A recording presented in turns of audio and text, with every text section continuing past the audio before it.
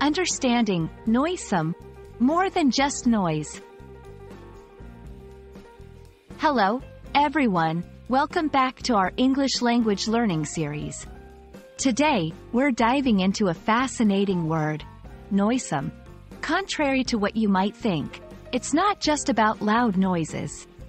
Let's explore what noisome really means and how you can use it in your daily English.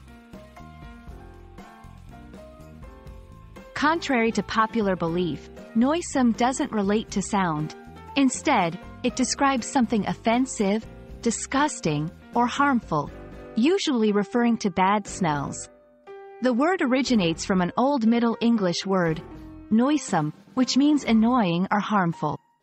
Over time, its meaning evolved to specifically describe foul odors. To understand noisome better, let's see it in action. 1. The noisome odor from the garbage was unbearable. 2. They moved away from the industrial area due to the noisome fumes. 3. The pond became noisome after being polluted.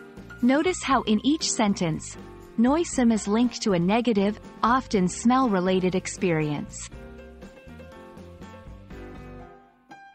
Many people confuse noisome with noisy because of their similar spellings. However, remember, noisome refers to something offensive or disgusting, often smell-related. Noisy pertains to loud or disruptive sounds. Don't let the similarity trick you. Enhance your vocabulary with these synonyms: foul, malodorous, nauseating, putrid, repugnant. Using these synonyms can add variety to your language and help you better express the concept of something being unpleasantly smelly or harmful.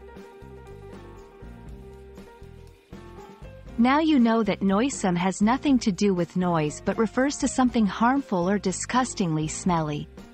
It's a great word to know and use when you encounter something unpleasant to the senses. Thanks for joining me today, and I hope this lesson on noisome adds an interesting word to your English vocabulary arsenal. Happy learning, and see you in our next video.